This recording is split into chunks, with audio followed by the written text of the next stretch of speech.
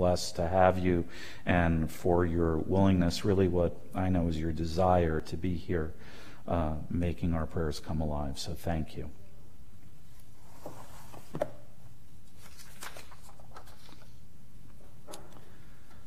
Shabbat Shalom.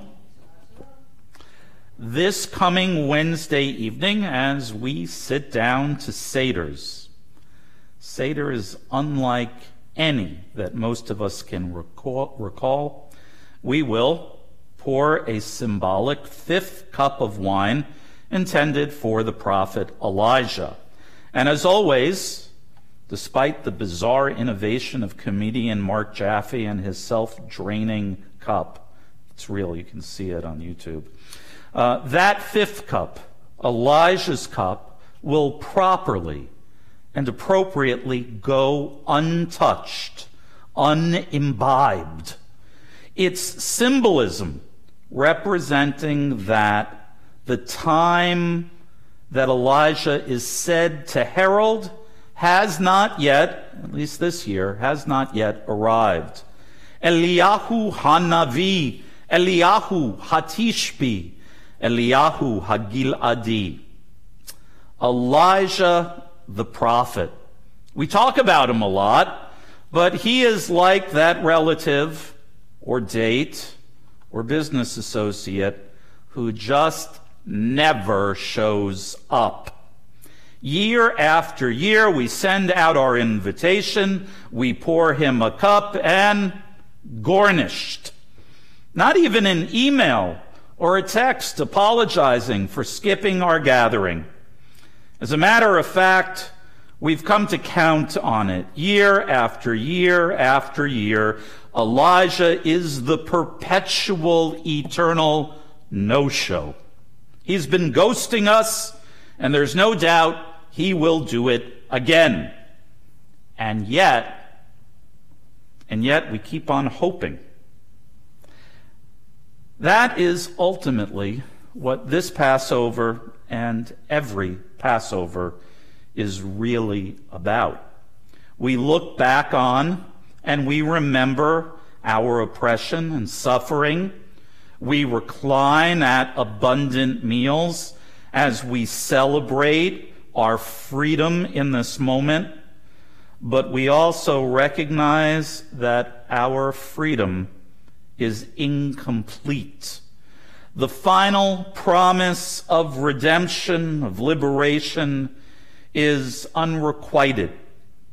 Our Seders are only foretastes of a deeper, richer, truer freedom that humanity yearns for, envisions, but has yet to achieve. And this year, with the COVID-19 virus arriving to remind us just how limited our freedom is. And Elijah, well, truth be told, most of us will not be opening our doors this year or inviting in strangers who, as the stories would suggest in folk tales, might be Elijah in disguise, or as my grandfather used to bring home strangers without a Seder to go to from synagogue. No, this year we are practicing social distancing and many more hand washings than the limited 2 prescribed for the Seder. This year's Seder will be a struggle, not simply to find a box of kosher for Passover matzah, but a struggle to focus and taste the sweetness and the hope that Passover should and must evoke. In the midst of our anxiety over the health and well-being of family, friends, and colleagues, we will be assembling around our tables with far smaller gatherings where our own max headrooms are present by technology, but safely at a distance. And for some of us, there will be the reminder of those truly absent, those whom we have lost in these past weeks. Our annual toasts and accolades to the cooks and caterers will transform instead into prayers for health, fortitude, and insight for those literally on the front lines of a plague that has yet to peak. More so than ever before in my lifetime, the Kos Eliyahu, the cup of Elijah, speaks to me, urging me not to give in to despair, reminding me that its sweetness still awaits, and that we must not banish hope, however delayed, from our tables. Historically, Elijah's cup is so named not because it's intended for him to drink like a roving Jewish Santa for whom we would leave out Manischewitz instead of cookies. No. Rather, it is in Elijah's role as the resolver of undecided rabbinic disputes that the fifth cup is poured but left undrunk. This reflects the rabbinic debate on how many promises were made to our ancestors and how many were fulfilled by the Exodus. 5 promises of redemption, it appears, were made, but the events of the Exodus fulfilled only 4 of those promises. 1 promise remains. A promise of redemption for future days, Mashiach Zeit, when all the world, not only the Jewish people, will be redeemed.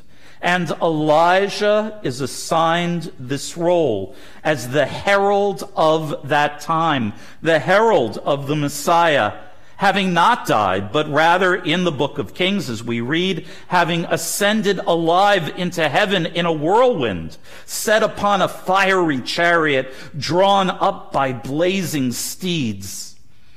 In tomorrow morning's Haftarah for Shabbat Hagadol, Elijah is again invoked, centuries later than the book of Kings texts, in the final verses of the final prophet of the Bible, in the book of Malachi, where it is written, "Behold, I will send you Elijah the prophet before the coming of that great and terrible day of the Eternal. And he, Elijah, will turn the hearts of parents to their children and the hearts of children to their parents, lest I come and smite the land." Thanks to this verse, Elijah is set up as a perpetual harbinger of the possibility of renewal and the herald of hope. In a well-known Talmudic tale, Elijah, himself a master of disguise whenever he's here on earth, informs a despairing Rabbi Joshua ben Levi not to give up hope. Rabbi Joshua asked Elijah, "When will the Messiah come?" And Elijah responds, "Go ask him yourself." Amazed, Rabbi Joshua says, "Where can he be found?" Elijah replies, "At the entrance to the city of Rome, the greatest city of its day." "How will I recognize him?" Rabbi Joshua asks. And Elijah responds, "He is sitting amongst the impoverished lepers.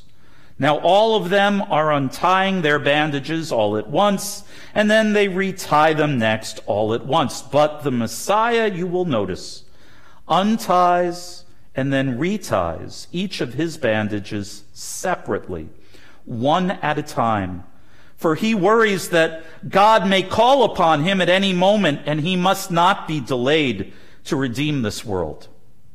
Now, in this tale, Elijah goes on to explain to Rabbi Joshua that the Messiah would come today, Hayom, truly every and any day, if we were sincere in our hope and not simply in our desperation.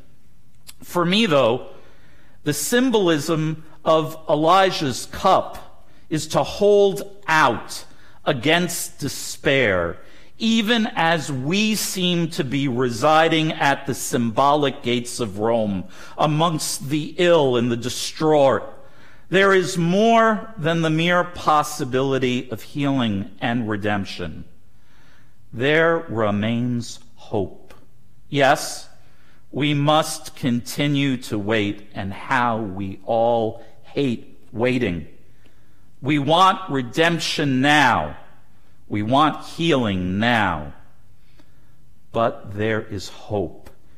It is that cup brimming with sweet wine that asks us to wait a little longer, to wait in hope as we gather together and we taste the sweetness of memories, of each other's faces, of gatherings, and hope in the sweetness yet of the future that will come.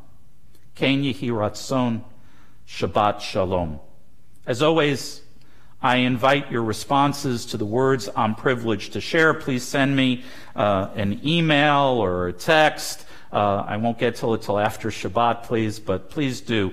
I'm pleased that a number of people have actually done that, and I will try as timely as I can to respond to comments and questions. Shabbat Shalom. We're going to turn